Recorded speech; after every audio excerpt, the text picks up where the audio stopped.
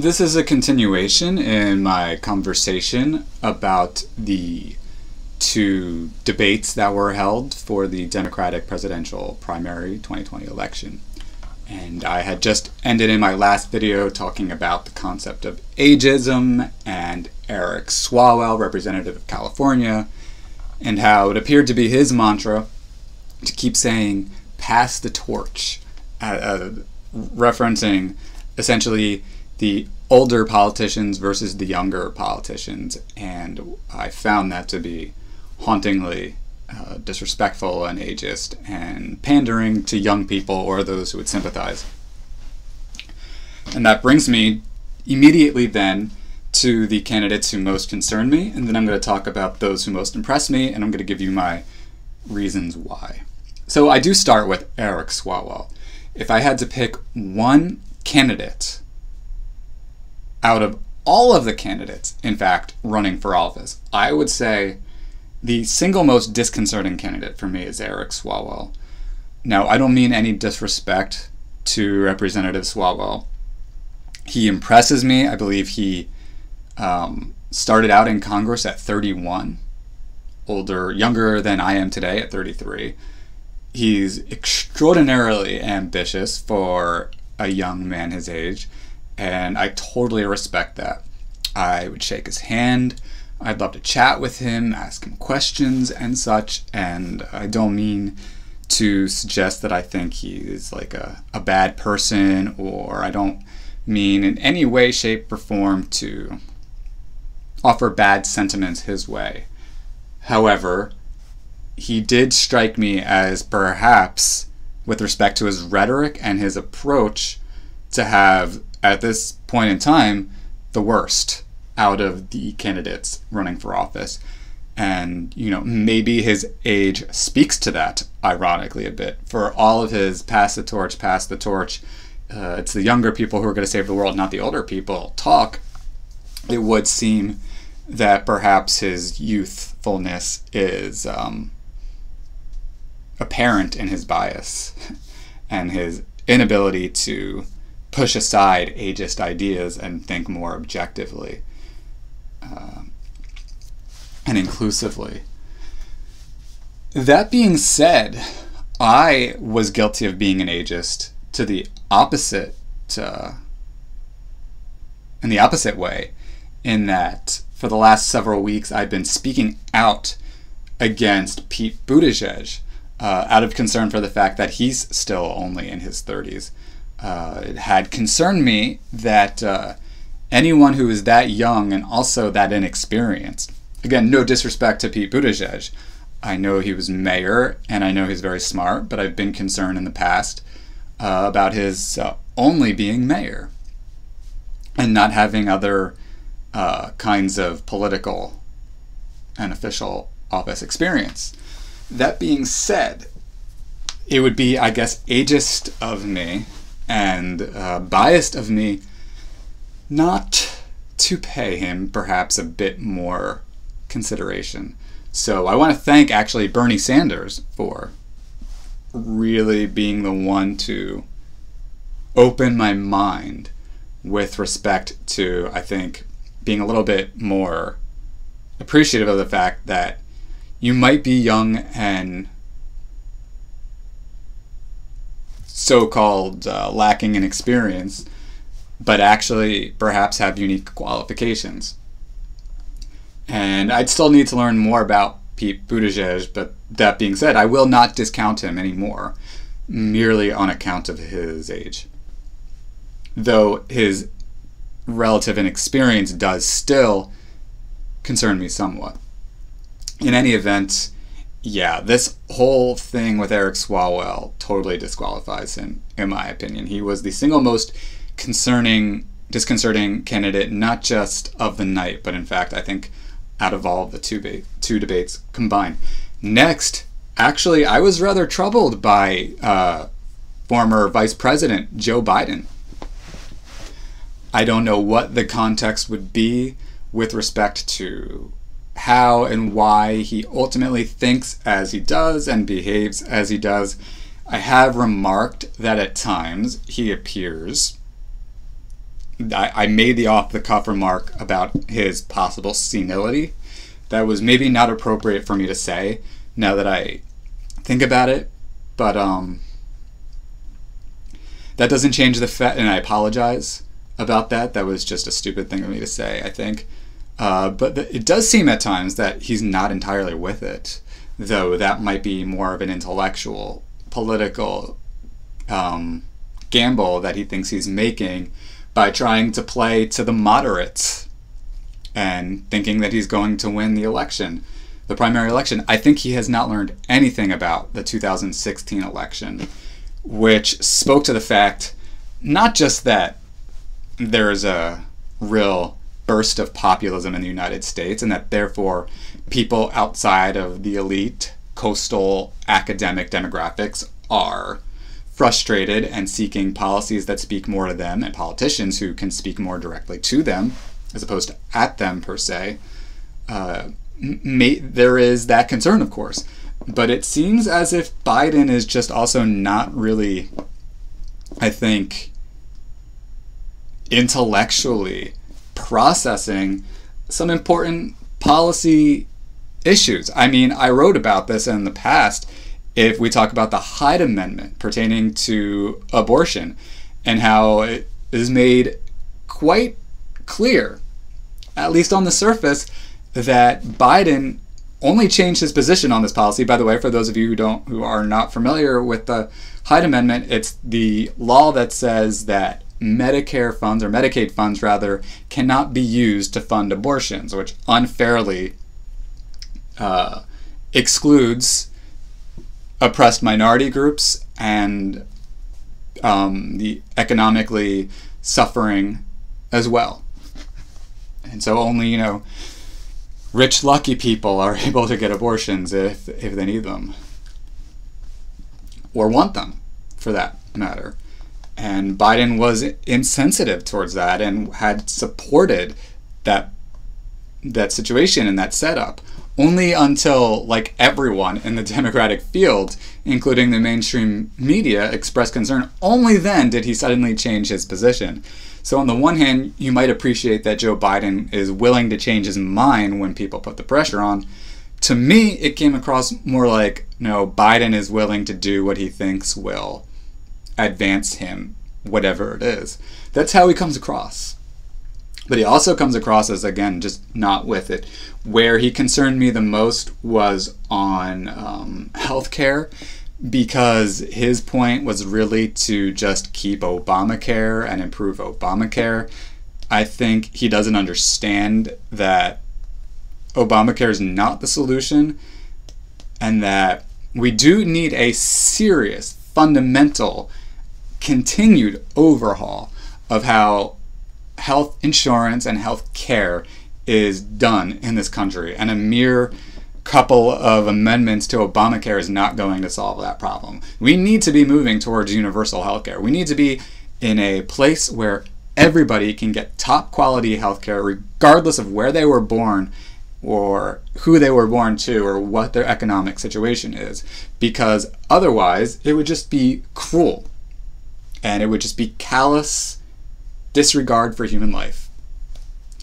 And so he's just not on point, in my opinion, ethically with the social need for improved healthcare quality. He just didn't speak to it eloquently or in a way that showed an intense awareness of that to me. The other issue, I think, where we need to talk about Joe Biden is in foreign policy. Now, it was brought up that he had voted for the war in Iraq, and he got really defensive about that. And instead of really taking responsibility for it, he said, well, when I was vice president, I was so great in being part of the withdrawal of Iraq, getting out of Iraq. Which, by the way, not only are you showing that you're not willing to really take responsibility for what a mistake that was, but the way that Obama and Biden and the administration withdrew from Iraq was not a success. It was a failure, because all it did was create a haven for ISIS, which cost us a lot of resources and time and lives. and brought further disruption to the Middle East, which is already complex enough. So that was just the wrong thing to say. But then Biden went on to say that essentially we need to withdraw from Afghanistan now. And it's true, we do need to have a conversation about how to improve the situation in Afghanistan and ultimately get out. But you don't, like I said last night in discussing the policies of Tulsi Gabbard, representative from Hawaii, you don't just snap your fingers and withdraw from Afghanistan. We've got to be very engaged, as, for example, Representative of Ohio, Tim Ryan, said, we've got to be mindful of what victory in Afghanistan might actually look like and really put together a strategy as opposed to the sort of mindless approach that Trump has. And then, once we know what a success would look like, talk about what it would mean to withdraw and how, upon withdrawing, we ensure that there's not going to be another group like the Taliban that comes in and creates haven for Al-Qaeda, or that we don't have ISIS or another group do that, cause danger to our country or to our allies, or cause general problems for for the folks in the Middle East in general. So I think Biden was just off there. I mean, Kamala Harris also really made some good points about how Biden could have been much more staunch in his advocacy for the federal government to make a strong stand back in the 70s on local schools, instating integration and busing students in the poor black inner cities to more suburban, white, wealthier areas, so that there would be integration in our schools and not the segregation that we used to see.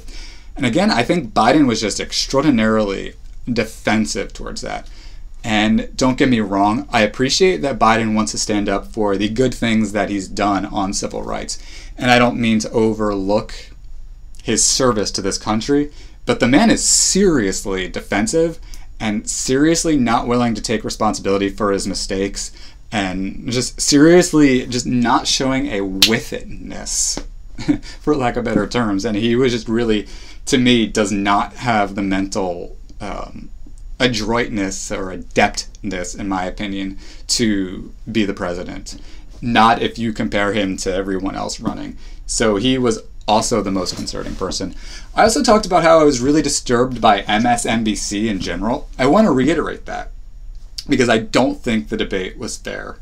I mean, I think it's interesting because they actually gave more time to Joe Biden than they did to any other candidate.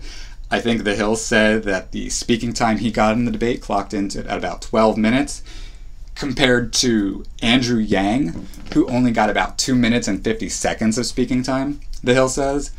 I mean, there was an obvious unfairness there. And I mean, for a news organization that's actually my favorite at present, for a news organization that believes in things like inclusiveness and fairness and equality and such things, there was considerable inequality at that debate and unfairness. And I think it's really unacceptable. And I mentioned that in the other video, so I'm not going to go on about it now.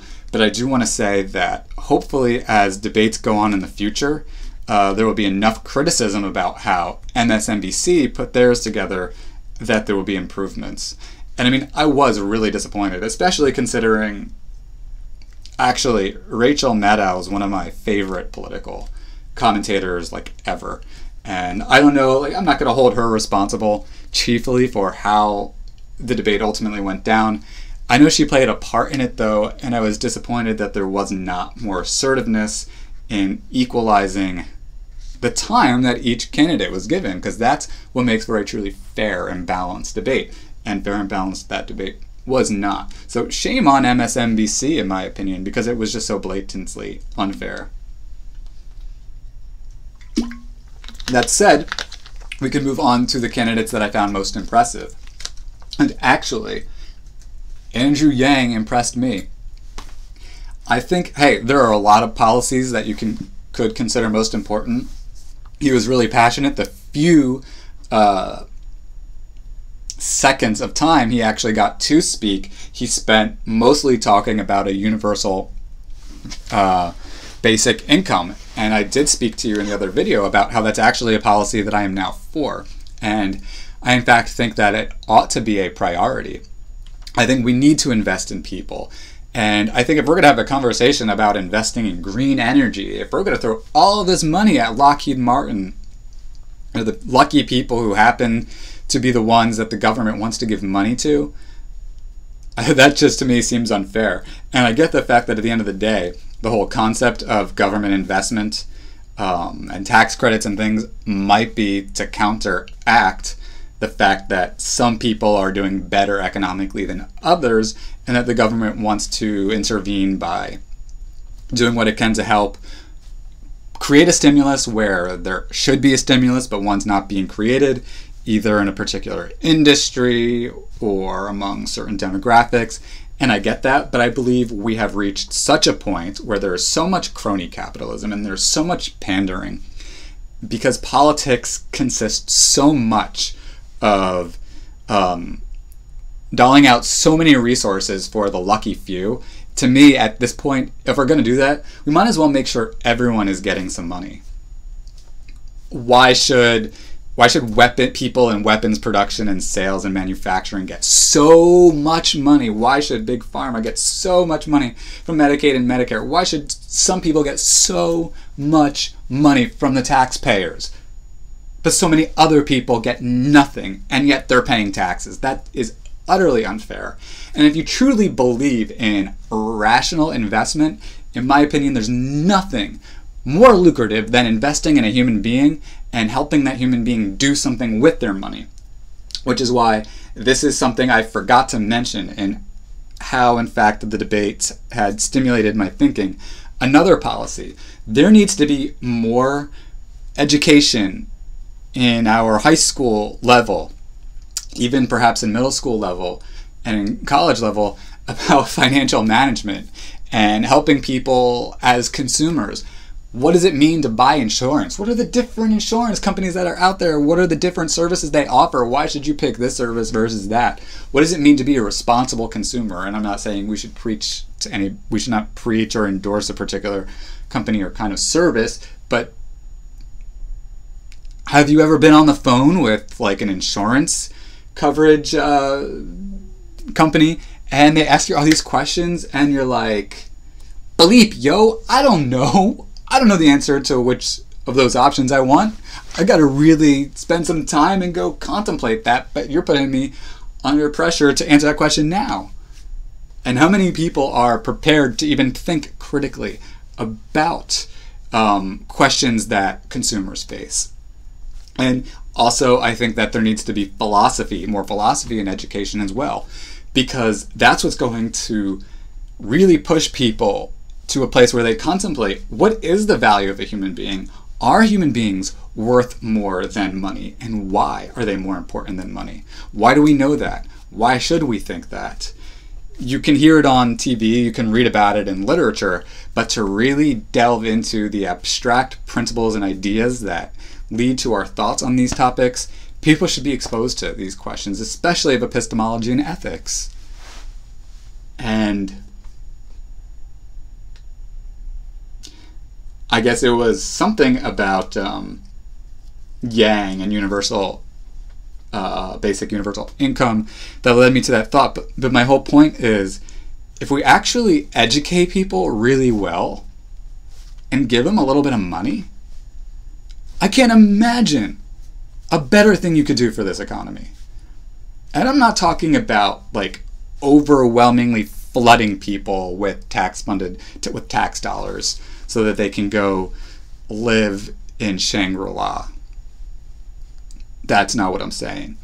I'm saying that if you give somebody a little jolt of resources so that they can make even more of their lives, that's the best thing you could do. Not just for that person and for their loved ones, but also for society, for the culture, for the world, for humanity, for global universal culture. We should invest in each other. We should love each other. We should want one another to thrive. And I can't think of a better way to do that than to invest in one another through this universal basic income. And by the way, it will somewhat equalize things. And I mean, you're not going to make people rich by doing this. And you're not going to solve poverty by doing it. But you know what? You're going to give people the opportunity to try to invest in themselves and make their lives better economically and spiritually. You're going to give them the opportunity. It's not a guarantee that people will spend the money properly. But, I mean, we do... By the way, there are actually libertarians out there who think, you know what, forget all these welfare ideas. Let's just give everyone a little bit of money per month. And, you know, it's on them if they don't do anything with it. Now, I don't know if I would go that far, but I do know it's interesting that across the ideological spectrum, there are people who appreciate the fact that by actually investing in human beings, they can do a lot with it. They really could. I guess I will do a quick self-plugging here. If you want to invest in my video blog, I could probably do a lot with it and make this better, because that would give me the opportunity to spend more time actually doing the analyses that I do, and enable me to buy more books and do things that help me blog better. I guess I'd have to do a list of things that I would ultimately want money for, but just saying, while we're talking about investing in people, if you want to invest in the public comment vlog, I'm your guy. Anyway, that aside, so yeah, Yang, I mean, it's not fair. They just didn't give him enough time. So for those of you who are willing to acknowledge that MSNBC did a bad job in that respect, since he got so little time, I want to take the time to say, check out yang2020.com, and whether you ultimately dismiss the guy or not, I hope that you will at least give him a fair hearing and compare him and contrast him to the other folks in these debates. And I do think, again, the idea of a basic universal income is a genius policy idea and is a must-do as soon as possible. It's not even a complicated thing. The only thing that's complicated is what would be a fiscally responsible way of doing it. And by the way, we could like cut our spending on defense and still spend more money than any other country on earth and probably afford some form of guaranteed income.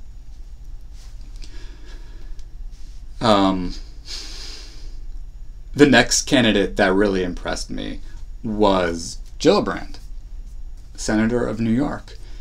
I thought that she was exceptionally eloquent, and particularly in terms of like characterizing, I think, philosophically, the nature of how we need to improve the way things are in this country. She said the problem is not greed. I mean, she said the problem is greed. She said the problem is not capitalism as such, but greed. And I think that is so important, because this is what really distinguishes her, let's say, from Bernie Sanders, who is a nominal socialist who won't explain why really he calls himself a socialist and won't really delve into the definition of the word.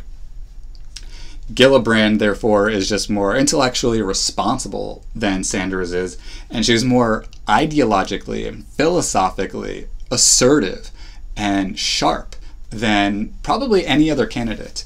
She is pretty much my top choice for president at this point. As I look at all of the candidates, yeah, I pick Gillibrand over all the other ones. Gillibrand's my candidate, top candidate at this point in time. That could change, but she's the one. Again, she just understands the problem. The problem is not capitalism. The problem is greed. And I think the point is to understand capitalism quite like democracy, because in democracy, the whole point is you give everyone a chance to vote and contribute to the political fate of the greater society. And I think economically, it's important to do the same thing. I think that everyone should get a vote through their dollar to say this is a product or a service or an offering, sort of market offering that I appreciate over the other version of that, or the other, the competition of that. And I think that kind of competition is actually healthy, because it enables us to say, this is what I liked about that, but they could be improved by doing this. I'm going to go make the improved version. And competition, therefore, to me, is not about like really even overpowering the other person, but it's like offering a perspective through the manifestation of your product or service that the other person couldn't, because we're all different. We're all going to have different perspectives and see different things. I can't imagine a better way than to have a basically capitalistic approach to that. But just like democracy is not perfect, and therefore you have to have certain safeguards that makes democracy work better, and that is more fair, so I believe that should be the case for capitalism. And I believe that Gillibrand really, really understands that really well. And so she was really passionate about the idea of establishing publicly funded elections, and she's right on about that. And she didn't just say that once. She really understands how important that is, and that absolutely ought to be a policy priority. And what I really liked about that too, she said it would be really valuable to have, say, the high school students who stood up in the March for Our Lives protests, the Parkland students, and speaking out against gun violence, and how they had to compete with all of the resources that the NRA had. And if you took money out of the equation in politics, they would have an amplified voice and a more facilitated ability to fight against the NRA. By the way, one more reason why Biden isn't worth it, because he said blame the gun manufacturers and not the NRA for where we are with respect to our standstill in advancing gun control policy. To Vice President Biden, respectfully, are you not aware of all the lobbying that the NRA does to stifle the advancement of gun control policy? Gun people make the guns, and they have a right to make guns. We have a right to gun ownership, we have a right to self-defense, and there are ways to have a more developed, nuanced discussion on that. But the way he was so defensive of the NRA just made him look like he was very well sponsored by them, and it was just very disconcerting. Gillibrand clearly distinguished herself from him in that regard and really stood out. She also was really clear about being troubled by privately funded prisons, and how when your number one goal is profit, you're not always going to have the you have an interest. If you're making a profit off of prisons, then you have an interest in seeing people break the law and go to jail so that you make more money.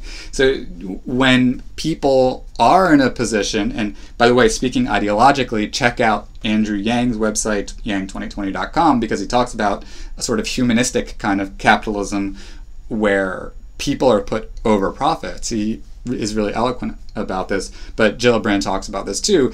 Greed should not be the motivating factor, and when you give people incentive to favor greed over people, such as the case with privately funded prisons, we're going to have a problem with that.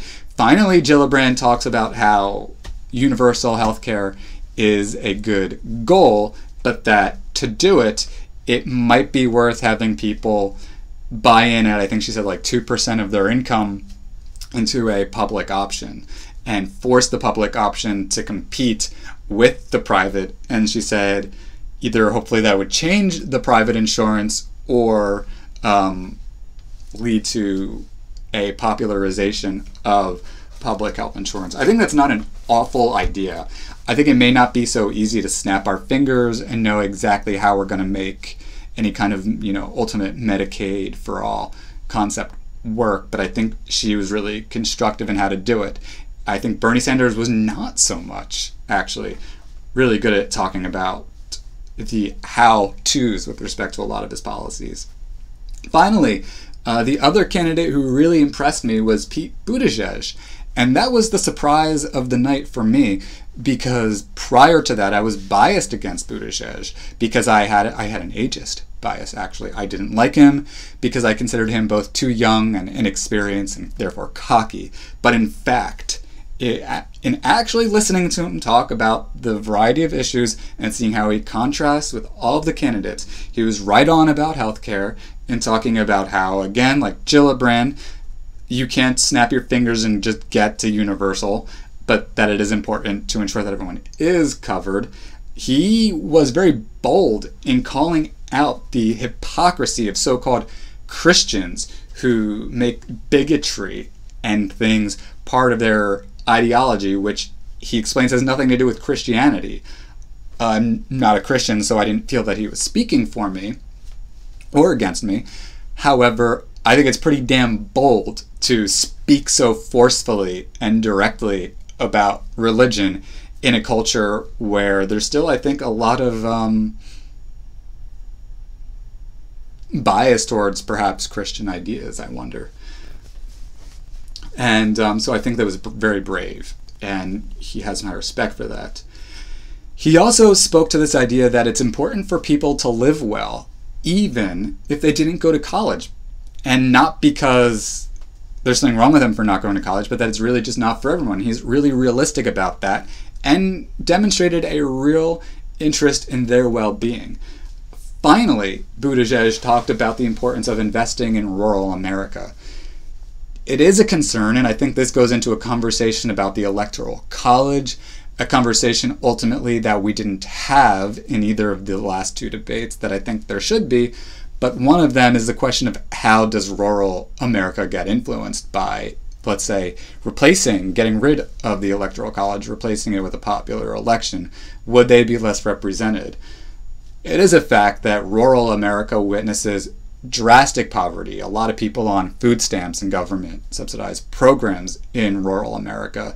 Rural America doesn't necessarily get the highest quality internet. There are a lot of things that they don't necessarily get the highest quality education either. So we do need to invest in rural America, and I think he spoke to that. And specifically, for example, how perhaps creating jobs through investment in green industries in rural America might be one way we could do that. And I think that, again, there's a conversation to be had about what makes for fair government investment in this or that. I said my first priority with respect to that would be universal basic income, but again, that's a more detailed topic to get more thorough about later. I like that he's talking about awareness of the fact that rural America is actually an underrepresented group in some respects with respect to the poverty they suffer and how they're being hurt, for example, by the trade wars that President Trump has initiated. Now, I wanted to make a final comment about a closing remark about Bernie Sanders, because I find him to be,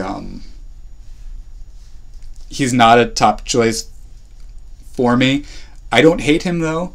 There are things I don't like about him. I just think a few comments should be said about him, particularly because I think he actually has a very good shot of winning, even if he's not my candidate of choice. And there are a few things he actually does really well that I think are worth saying and worth other people thinking about. He, first of all, is totally right about the mentality that there needs to be a revolutionary way of thinking right now, and that we are at a revolutionary time in American history. I told you already that I've got a blog about that and that this is a motif of mine. It's why I'm video blogging, because I think it's a new medium for the future as an art form. And so I think that Bernie Sanders understands that we can talk about all the different things we want to do to make America better for more people, But you've got to have the courage, he said, to really speak out against big pharma and to really speak out against the highly moneyed corporations who are stifling a fairer distribution of wealth in this country. He's right about that. He's also, I mean, like him or dislike him, what he says, he is very evocative in his rhetoric. And I think he says things in very, he gets you going, I think. When I listen to him speak, for example, about Donald Trump, and he just flat out called Trump a racist, and he flat out called Trump a pathological liar. I mean, these things are true, and I think it's refreshing to have someone who doesn't just sort of dance around talking about how bad Trump is, or just sort of say it in a, yeah, Trump is bad, but I think he says it in a sort of actually very objectively important way. I think he was just more eloquent than others about that. Of course, that's just rhetoric. Rhetoric is not policy. And one of my concerns with Bernie Sanders is he has certain rhetorical strengths, even if he doesn't substantiate them very well, which the number one problem with him, again, this being a piece of that, is he likes to call himself a socialist, but he never really defines socialism or deals with how socialism is actually defined. And when people ask him about it, or when a lot of questions people ask him, he just doesn't answer. Even, for example, how he would ultimately make his Medicaid for all work, Medicare for all. So, I mean, he's neither the most impressive or the least, he's neither the most concerning or most impressive candidates for me. Now, there are other candidates I just didn't mention. To me, they were neither horrifying nor were they like extraordinarily impressive. So maybe another time in another context. I just wanted to talk about, to me, the things that were most noteworthy from a voter's perspective. I hope that this has been helpful to you in some way, shape, or form. I'm not saying you have to agree with me, but I hope that you were able to at least get a pretty comprehensive analysis of these debates as they went on. Thank you so much, and I will talk to you again soon. Have a great day. Bye.